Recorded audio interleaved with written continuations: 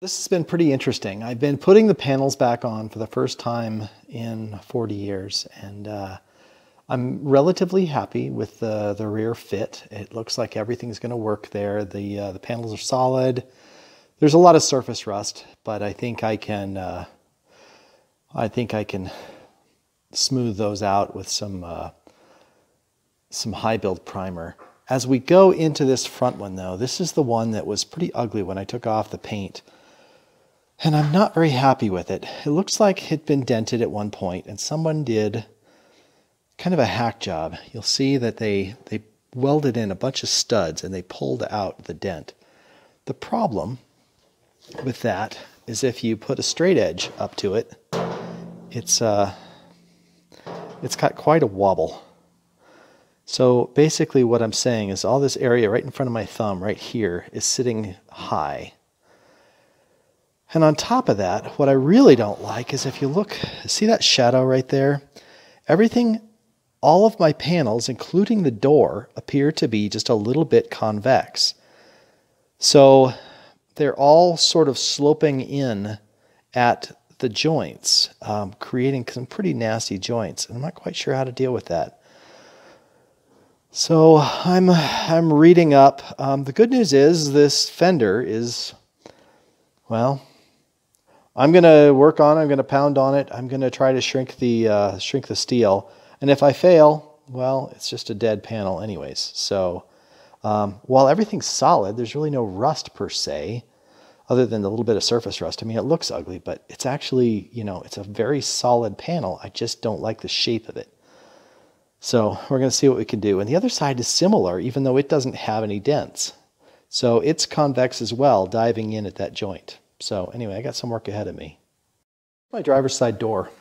It's less than perfect, as you can see. There was a lot of surface rust, and so there's a lot of, you can feel these, but I think just a light skim of filler will solve that.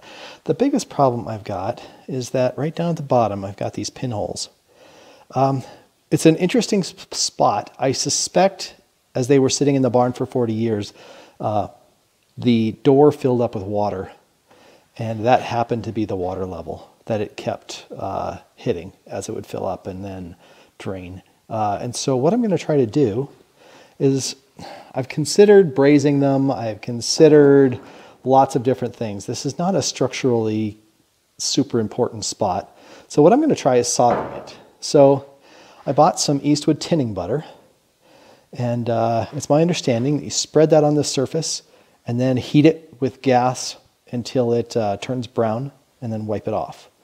Then I should be able to solder it. And I've got some 70-30 solder that I'm going to use. I don't have a lot of it, but I don't think I need a lot.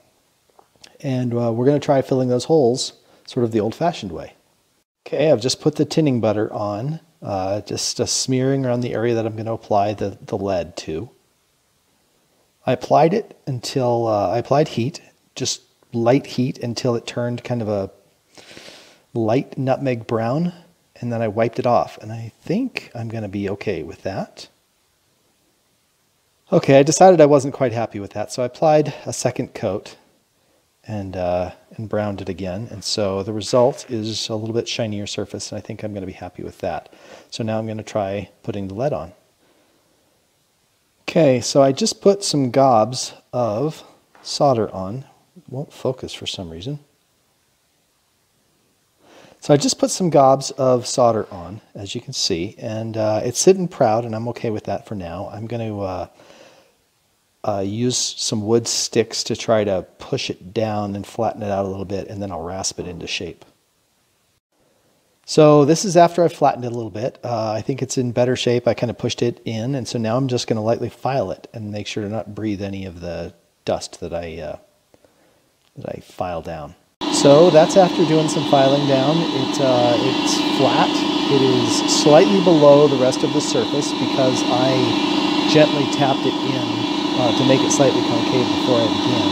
The only mistake I made is this spot right here is sitting a little bit high right now. I think I heated it too much and it expanded a little bit on me and then didn't shrink back. So I'm going to get a dolly on that, and I'm going to gently tap that back.